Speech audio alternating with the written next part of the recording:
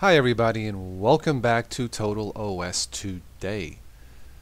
One of the most common questions and/or comments I receive is from new users. I'm assuming new users who have installed Linux Mint, Ubuntu, and/or Zorin next to Windows 7 as a dual boot, and maybe something doesn't work right, something broke.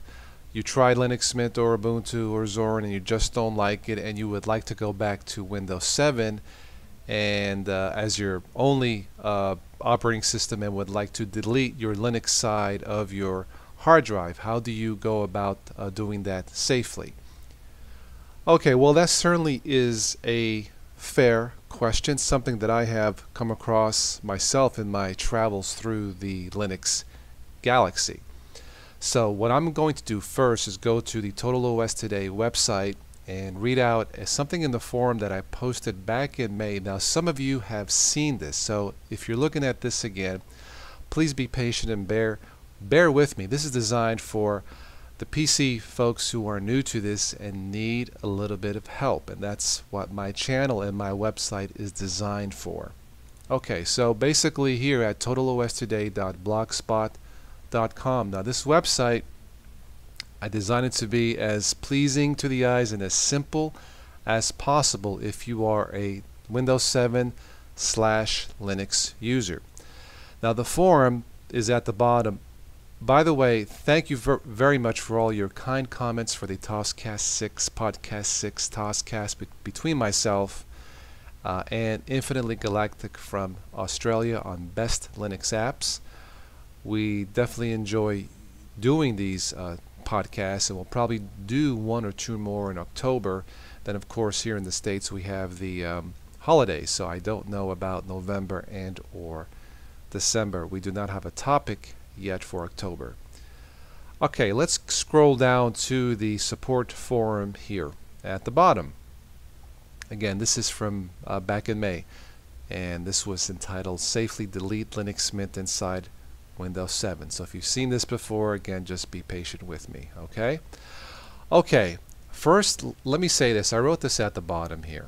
Okay, don't forget to back up important data just in case something happens. In case you didn't catch that, let me rephrase it. Don't forget to back up important data just in case something happens.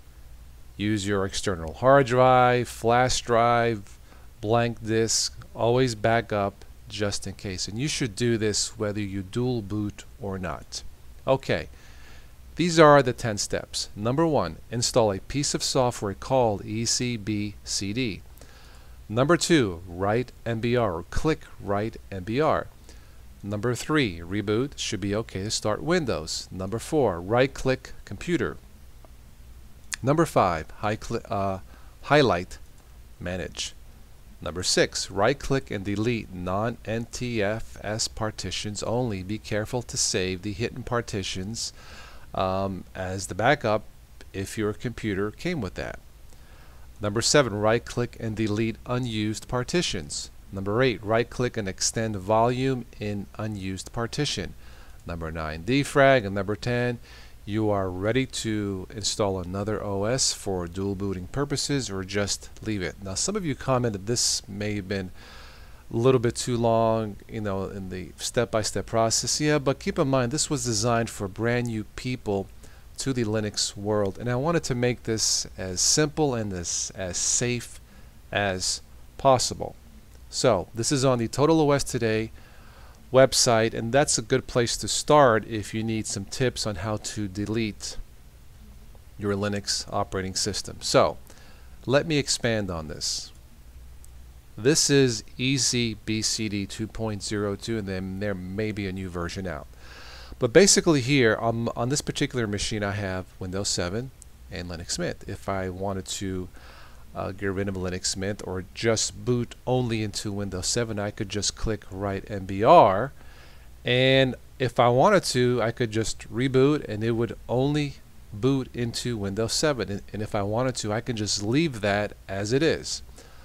But let's say, well, you fixed it, you can now boot only into Windows 7, but you wanted to delete the Linux side of your hard drive or delete the Linux partition. What do? Okay, well, let's click the Windows 7 Start orb here, as I like to call it. Highlight my computer, right click, and we'll click Manage. Let me expand on this. Click Disk Management. Now, I won't read everything here, but the important stuff here is basically my desktop came with a hidden healthy OEM partition. That's the recovery side of the computer in case something breaks in Windows 7. Now basically with my computer I would reboot, and I think I have a 3 or maybe 4 or 5 second. At the bottom of the screen it'll come up, press escape, enter F8, I can't remember, to go into system recovery mode or something like that. That would access the hidden partition, which is separated from the main partition, and this should be free of any viruses or stuff like that. And I could go into recovery mode and restore and reinstall my original Windows 7 software. Now, if your computer did not come with this, then it might be wise to call the vendor of your computer, Compaq, Dell, or whatever you have, and ask them if they can send you a copy of the restore disks for your computer. Normally what I did with my HP is I think if I recall I was trying to create the restore disk and something happened. Anyway, they sent me the restored disks. They needed the serial number of the computer, and I remember it wasn't that expensive, at least not back when I ordered them. I forget what year it was.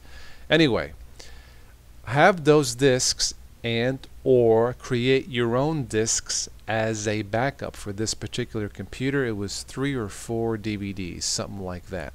So I have, not only do I have my recovery partition, but I have my backup disks. Very, very important in case something breaks. Now, getting back to what should I delete here? Well, I do not want to delete anything that says NTFS, and that would be these two at the left.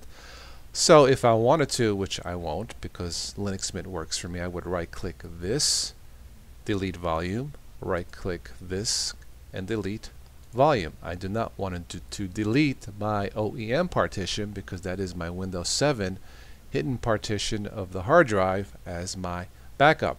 Now once I deleted these two, if we go back to the forum here at the bottom, okay, you would be left with an unused partition. You could just right click that and extend the volume. So once again you would have your full capacity of your hard drive to be used only for Windows 7. And that's basically how I do things in case I have to delete Linux and or something happens and I want to restore it back to the way the computer was in the beginning. So once again, always back up anything important and have your original restore disks, just in case for some reason these steps just don't work. Okay, I think that's it. That's how I usually fix my computer and or computers to reinstall Windows, or just to reinstall a different updated version of a Linux-based operating system. Thank you for watching, and as always, I will catch you sometime in the future. Ciao.